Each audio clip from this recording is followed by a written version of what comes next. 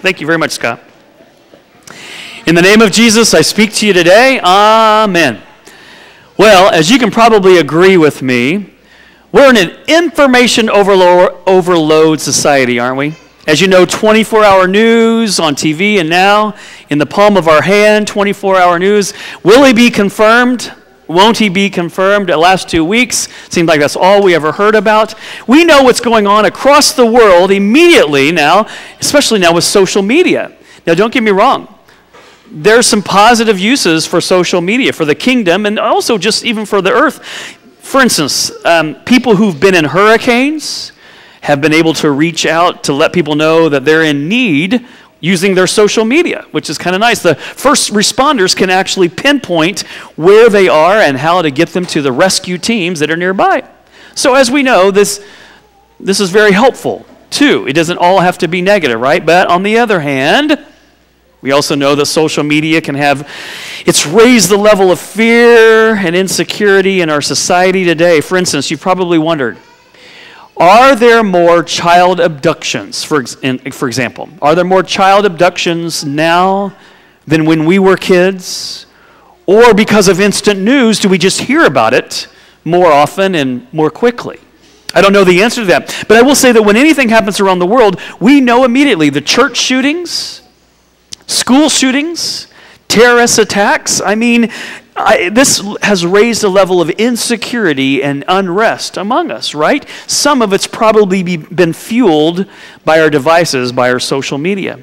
And I don't necessarily blame social media for this, but doesn't it seem like the world's moving further and further away from peace and from love instead of moving closer to, it's moving us closer to hatred and discord. It seems like it to me. Maybe I'm wrong, I hope I am.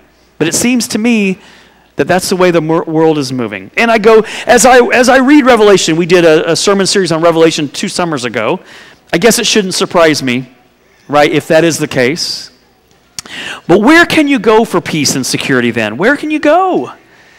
You try to hide, but that didn't help. Sooner or later, uncertainty catches up to everyone, and we just got to face the hard reality that we live in an insecure, uncertain world, right? King David was familiar with uncertainty too. David wrote Psalm 62 that we read earlier this morning, and he tells us where he found his rest and peace. He was under serious attack from an enemy who wanted to overthrow him. You might be thinking, well, it's King Saul. Remember when David was young, King Saul was out to get him, to do him in, right? But probably not the case at this context in Psalm 62. Why? I know. There are hints in the psalm that David is an older man now. To describe himself in Psalm 62, he uses this, like a leaning wall, like a tottering fence. Well, wait a minute. Walls and fences are usually straight, except over time, when they're older, they start to lean or they start to totter. So probably, when David was mentioning this, he was probably an older king at this point.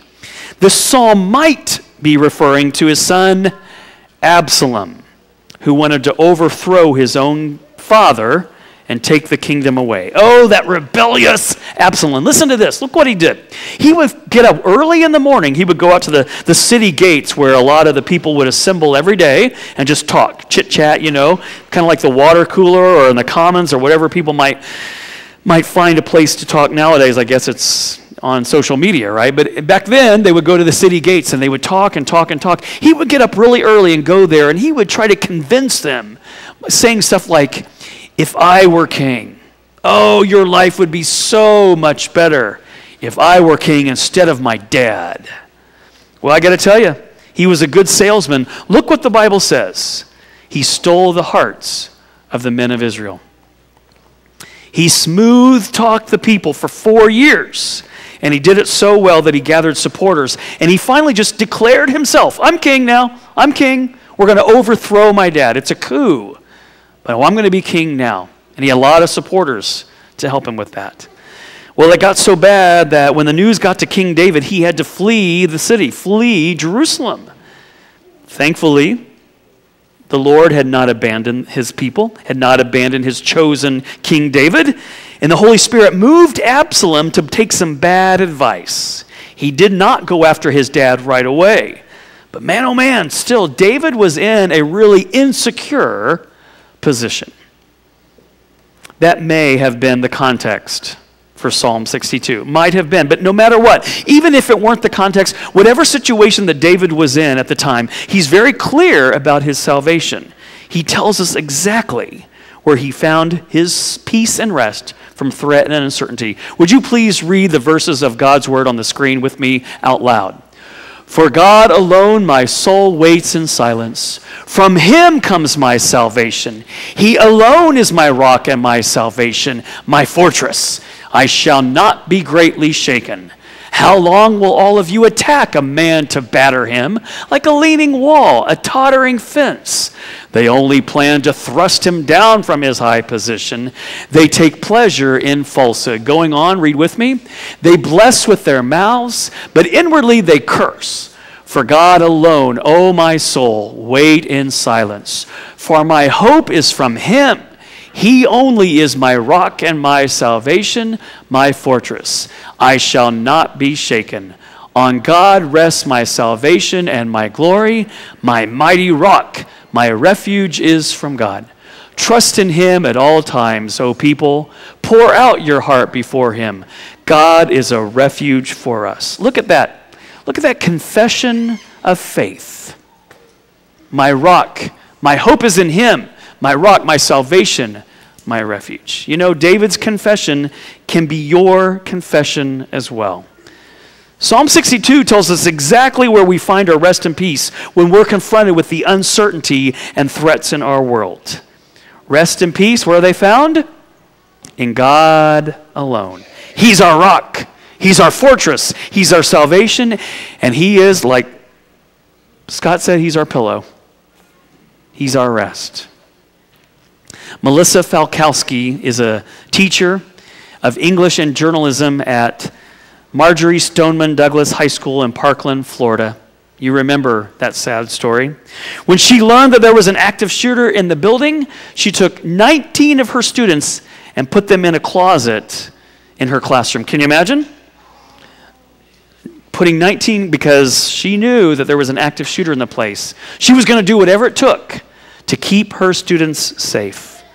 It reminds us this historic woman is a reflection of who God is and how when evil rages, he hides us under the shelter of his wings.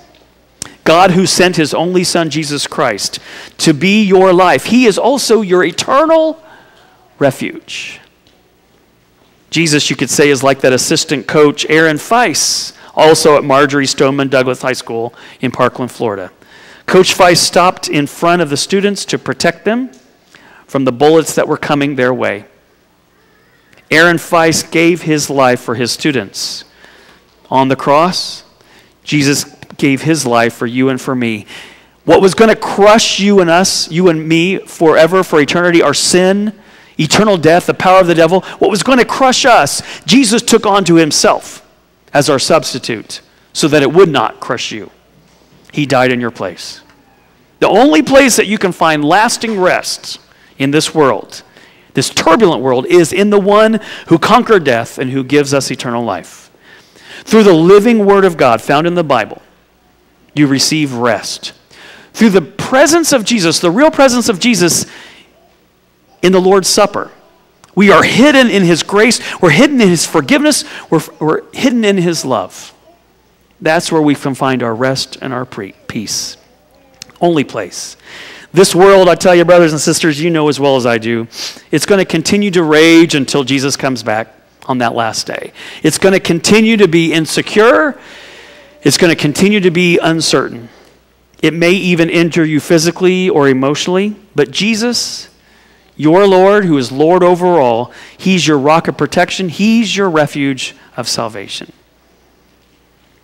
David had an enemy, right? He had an enemy early on, King Saul. He had an enemy, his own son Absalom, later on in life. He wanted to overthrow him, wanted to get him out of there, wanted to kill him. You and I have an enemy who wants to kill us too, especially kill our faith.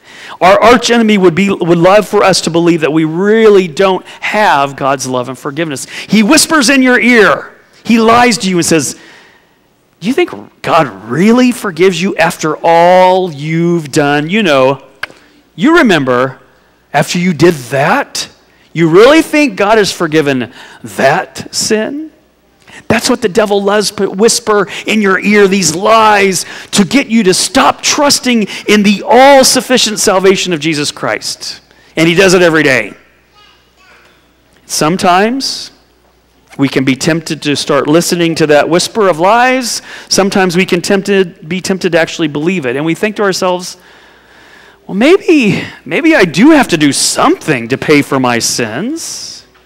Really? It's only by trusting in Jesus? Maybe I got to do something. Brothers and sisters, whenever we do that, that's not the way of rest. That's not the way to understand that Jesus has already accomplished that job. And when we do that, we're basically saying, Jesus, thanks, but you didn't finish the job. We've got to do something. No, that's not what God's word of love says. God's word of love revealed in the Bible says that Jesus did it all. It is finished. God invites you into his presence to stand in silence and to receive from his love and complete forgiveness. Not based on anything you or I did, all based on what Jesus has done for us. David lived in uncertainty most of his life. David received from God the rest that only God can give.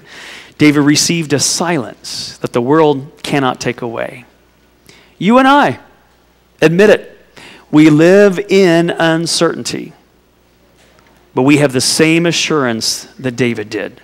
The Lord is our refuge. He's our peace and our rest. If you're trying to find your peace and rest in something other than that, ultimately God is your refuge. Sure, it's okay to take measures to lock your doors. That's smart. It's okay to take other measures for your safety if you need to, of course. But ultimately, those things are used by God. Ultimately, our rest, our peace, our fortress, our salvation is in God alone, especially expressed in his Son, Jesus Christ, what he did in his life, death, and resurrection for you. That's our ultimate peace. Because of his Son, Jesus, we can daily say, along with David, read it out loud with me, he only is my rock and my salvation, my fortress. I shall not be shaken. Lord God, we shake a lot. In this world, we shake a lot in fear. Forgive us, O Lord. We ask you, Lord, help us to place all of our trust, all of our faith, all of our security in you alone, Lord. Remind us of your protection. Remind us of your abiding presence with us, that you never leave us alone to face this uncertain world by ourselves. You're right here with us. Our rock, our redeemer, our salvation, our rest. In Jesus' name we pray. Amen.